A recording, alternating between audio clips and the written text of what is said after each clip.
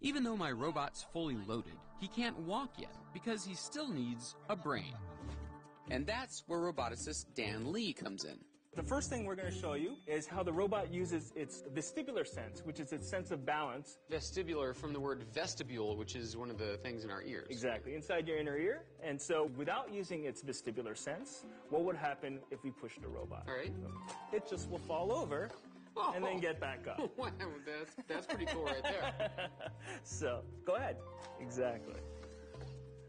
Wow. So now what we've done is we've trained this robot using something called reinforcement learning. So exactly what you just did, we kept pushing the robot over and over, and it was now able to figure out that every time it fell down, it was kind of a form of punishment. When Darwin falls, his software gets an electronic signal that basically says, this is bad. After being bullied around hundreds of times, he finally learns it's better to do this. Fall over. Oh no! So the hundreds of different reps are so that it can learn from this angle, and this angle, and this hard, and this hard, and this hard. Exactly. I see. Dan's even teaching his robots to learn through imitation. We will rock you.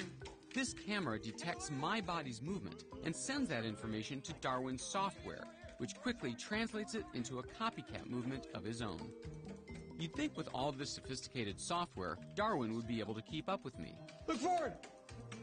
Oh, so sorry! But he can't. Just trying to make a robot walk stably is ridiculously difficult. I won't say impossible, because I don't like that word, but it's a very, very difficult challenge.